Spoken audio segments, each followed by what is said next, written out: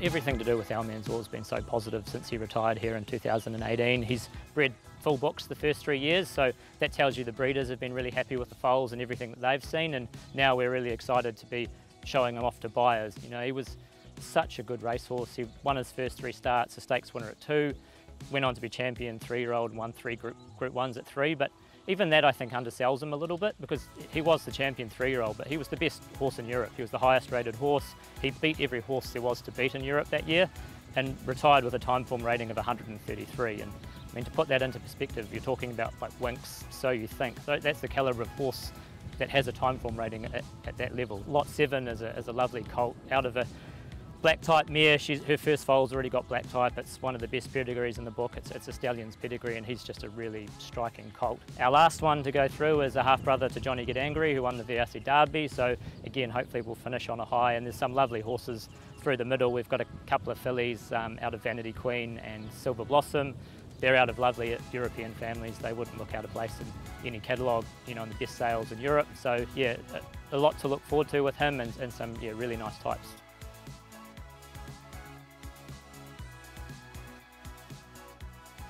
He stood at Darley, you know, for 2 seasons, and then came to Haunui in 2020, and he served a really nice book of mares, 78 mares, which was pretty good in his 3rd season. He was a champion miler. We know that his sire, Ifraj, has crossed really well with a broad spectrum of New Zealand mares, and I see the same thing happening with Ribchester. He's an unproven horse, and they all stay that way until progeny hits the racetrack. But I think he adds everything that a New Zealand breeder will want, and what we're seeing in his progeny is very exciting. What of his lots should we be looking out for? 103, all day long. If the colt's anything to go by, Wentwood have got a really nice filly. He's left a more physical style of horse than probably Ifraj himself. Great temperamented horses, and we've been very lucky with the breeders that have used him in New Zealand have come back and supported him in the 3rd year.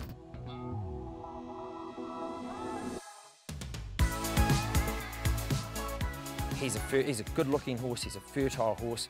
We saw his a progeny up there in England. We were rapt with what we saw, but we're even more tickled pink down here with the progeny down here.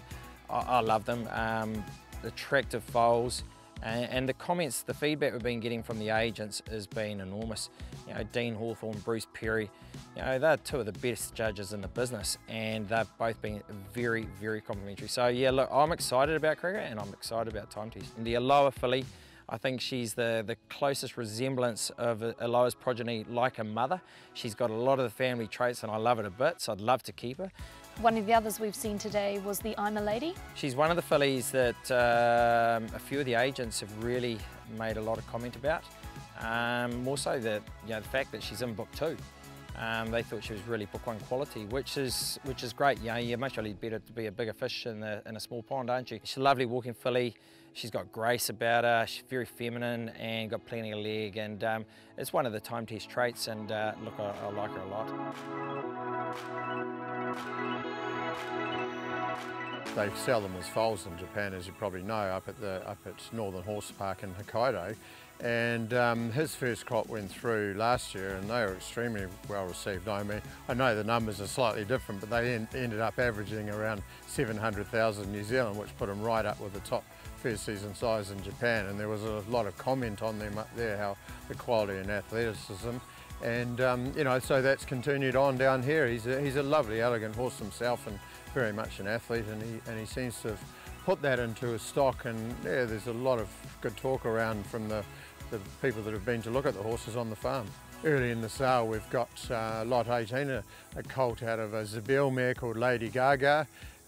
He's quite a late foal, but you wouldn't think so looking at him. He's extremely strong, good walking horse. And the other colt we've got out of Miss Christelle, that great, you know, Miss Jessie J, G.I. Jane family that's so fast and has done so well. He's a lovely colt. Also a colt out of a mare called In the Spotlight. That's, you know, a very current pedigree, and he's very much a quality animal with plenty of presence. So, you know, but the whole draft of Satonos, you know, they've created a really good impression. And out of those New Zealand-based first season sires, don't forget about War Decree, of course, Guerin, and also What's the Story, well representing the New Zealand breds. Let's have a little look at the breakdown of the first season sires, both New Zealand-based and international. Al Mansour, of course, at the top of the list, 48 in Book 1, 2 in Book 2, best represented Satono Aladdin standing up. Richel Stud in behind him with 9 and 15, and as you can see, plenty of quality throughout our first season sires.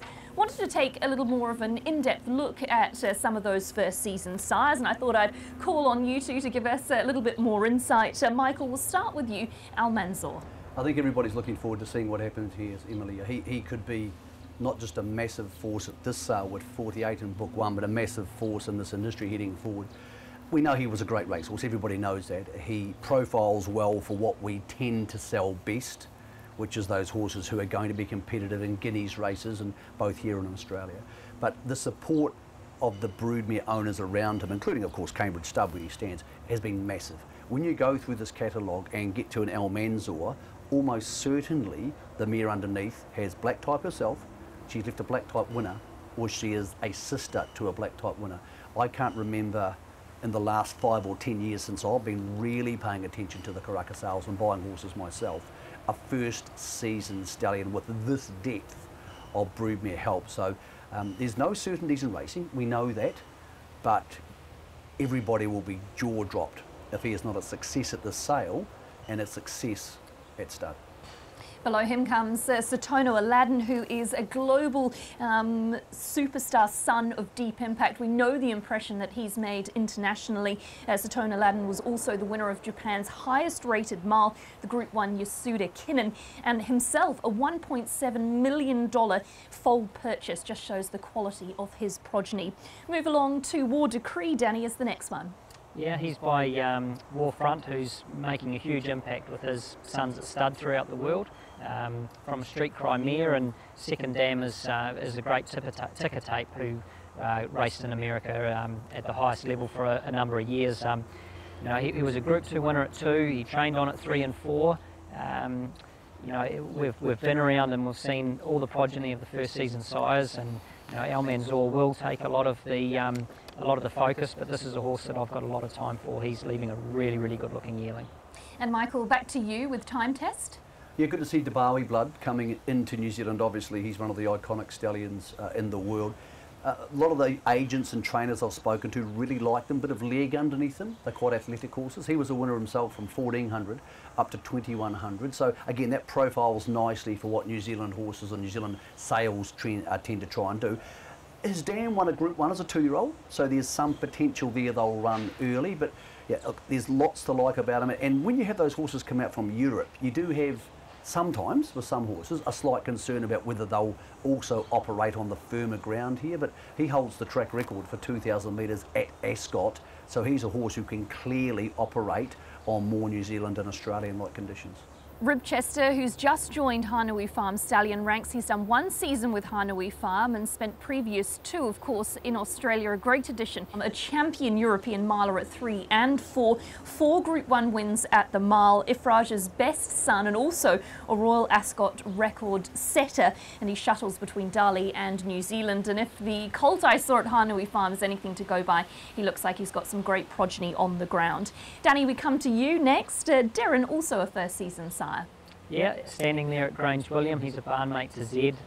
He's an out-and-out speed horse and competitive in the most, the highest rated sprints in Australia. He was a Group 2 winner over 1200 metres by Hinchinbrook, who's no longer there in the Hunter Valley and comes from the family of Snippets and not a single doubt. So a prolific, fast Australian family. And out of his 20-odd starts, almost half of those were all in Group 1 races over the sprint distance. So form around Red Zal, beat Global Glamour, beat Impending. He's a good addition for us. And Michael, to you, what's the story? This is about as domestic as a horse can possibly be bred. Obviously he's by Savabeel, out of a really strong CD family, that tall poppy, fun on the run type family. Doesn't have a lot of representation. Ran second in the Derby at Ellerslie, was unlucky on that occasion. I think he's a horse who will chip in nicely at a different sort of market to some of those other first season stallions. Well, not just talking about first season size, but also the depth in New Zealand-based size as a whole. Savabeel, of course, our flag bearer across a number of years, and this year no exception. 43 in the Book 1 sale. Tavistock doing a marvellous job. Reliable Man Ifraj as well with 20 lots or more. There's a couple of horses on that page, boys, that really have come of age, I feel, and they're adding a lot of depth to that New Zealand stallion rank. Yeah, look, I don't think we've been in this as strong a position for a while with where we're sitting in particularly the Australian size premierships. We finished the season last season with at least 5 of our local stallions in the top 30. In Hong Kong we had 5 in the top 20.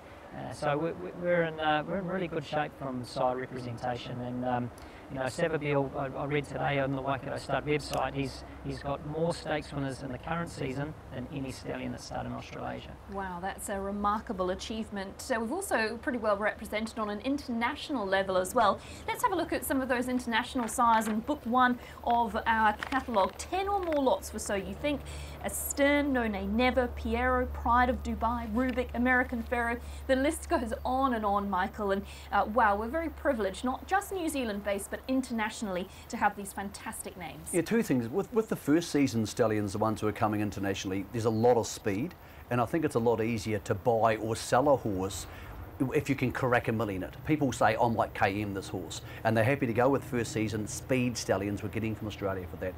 I think out of all the stallions you mentioned, yes, wonderful blood there, but Piero's the one who's going to have a massive sale.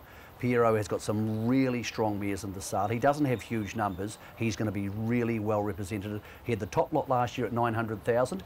I wouldn't be surprised if he's the top averaged stallion by the time we get through Book 1. Yeah, he's an incredible horse, isn't he? And so sort of, I don't know what the word is, but he just covers all bases. Versatile. Versatile. Derby winners, sprinters. He can do it all, can't he? Fillies, colts, you know, the whole lot, and also Australasian wide spread of them for the Australasian market. We've got top horses in WA and top horses in New Zealand. People have paid big money for Piero for the last couple of years, Danny, and you can see why. Yeah, I mean, he was a superstar on the track for Gay Waterhouse, and he's been a prolific sire already. And look, just another note there, I mean, there's So You Think, Kermadec and Dundeel. I mean, these are stallions that are really flying in the Hunter Valley that all carry the New Zealand suffix, and Karaka is a good place to come and find yourself a colt to go to stud eventually too. Yeah, it sure is, and that's clear to see from the results that you get year in and year out. All right, we're going to get you off to a break, and on the back of that, we talk to some of the vendors about their highlight lots and also their drafts.